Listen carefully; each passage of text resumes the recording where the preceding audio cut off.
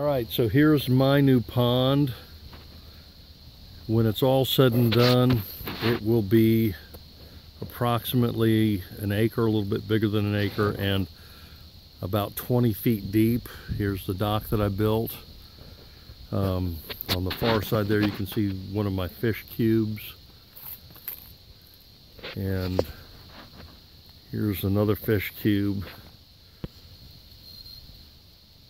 It's built specifically for fish structure. And if you look on the tallest deal there are gradient marks so that I know how deep the pond is when it fills up.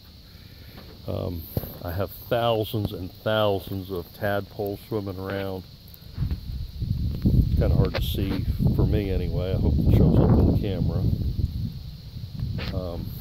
But they're just all the way around. There are just thousands and thousands of little tiny tadpoles. I've got it stocked with minnows, fathead minnows. I put them in last fall, and I've noticed that they're reproducing.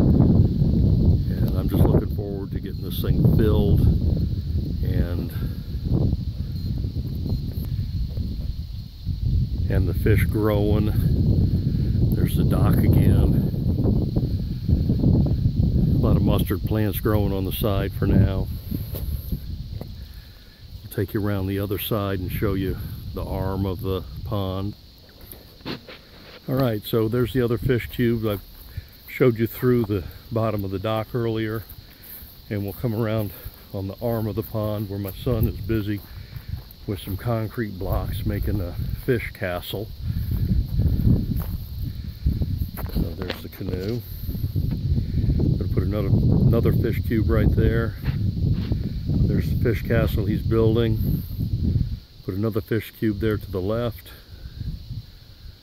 And there it is. So the pond is going to come all the way up in through here.